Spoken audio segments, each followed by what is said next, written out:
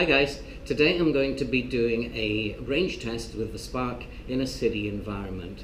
Now, if she could speak to me, she'd probably be very unhappy at the moment and complaining bitterly, because on my right hand side there are many shopping malls and very large office blocks, and on the left hand side there are many apartment tower blocks.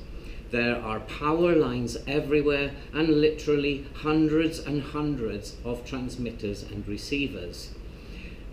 Added to that, there are a bank of trees in front of me and a bank of trees to my right. My apartment block is immediately to my left. So this is not the most friendly place to fly my drone. My flight path is going to be down the middle of all this over a cemetery. So that means that if anything does go wrong, then she's not going to fall and injure someone or damage any property. I think she'll probably do about 220, 250 meters. But let's get outside and see how she gets on. Okay guys, so now we're outside in our location. Everything is set up, so let's get the drone in the air, take a look around and get on with the test.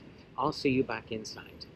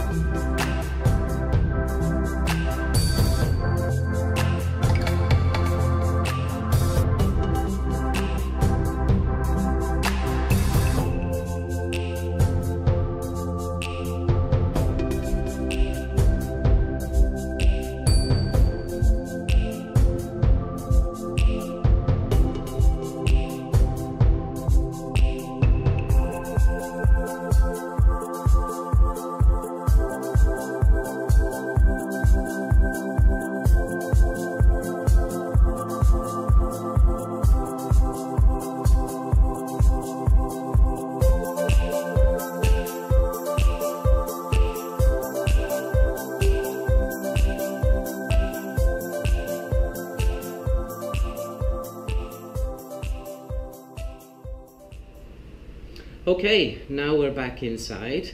I'm a little surprised, and my little Spark has impressed me yet again.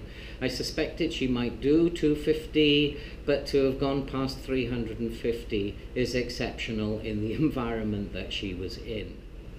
Now, I'm not the kind of guy who likes to fly drones as far as they can possibly go. In fact, the most I've ever needed to fly the Spark is around just over 500 meters. And I'll cover the reasons why I don't need to fly very far in a future video. I think today has made me very happy because I know that she can cope and cover the distances that I need her to go in a city environment. In fact, that's what I really love about the Spark. It does tend to go beyond what you think that it's going to go. So she's done very, very well today, and I think as a reward I'm going to take her out tomorrow to a friendlier environment where she doesn't have to worry so much about interference and can get on with her main job of creating videos for me to enjoy later. Well, okay, that's it for me. If you liked the video, then please give us a big thumbs up. And don't forget to subscribe, because we're going to be uploading a lot of material over the coming months aimed at beginners and inexperienced pilots. So, as I say, that's it for me for this video. Stay happy and keep flying.